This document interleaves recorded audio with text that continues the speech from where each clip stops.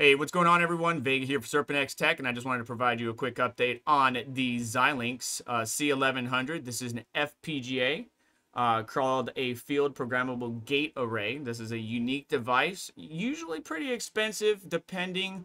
You got the BCU 1525. There's VCUs out there. There's the Forest Kittens. There's all kinds of crazy FPGAs out there. And right now, if we looked at hashrate.no, the C1100, the most popular one is Ironfish. Right here, we don't have Radiant on here, which I showed you on the channel before, how to mine Radiant.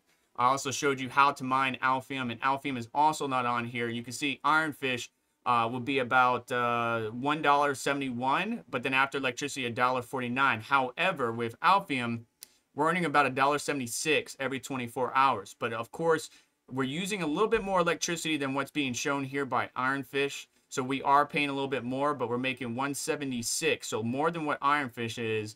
But I think about equal, or maybe like 138, 135 after the cost of electricity, because we are pushing this particular FPGA, the C1100, from AMD, who bought Xilinx, a little bit further. If you want to check out how to mine it, check out the channel, check out some of the guides, as well as my link to the Google Docs showing you the different clocks, different settings that I've tried, and jump into the Discord to where you can get some of those overclock settings and compare and contrast against our peers. But I just wanted to share that with you. Thank you so much for stopping by. Hit the like button on the way out. Make sure to get subscribed, hit the notification bell to stay up to date, and I will catch you in the next one. Have a wonderful day.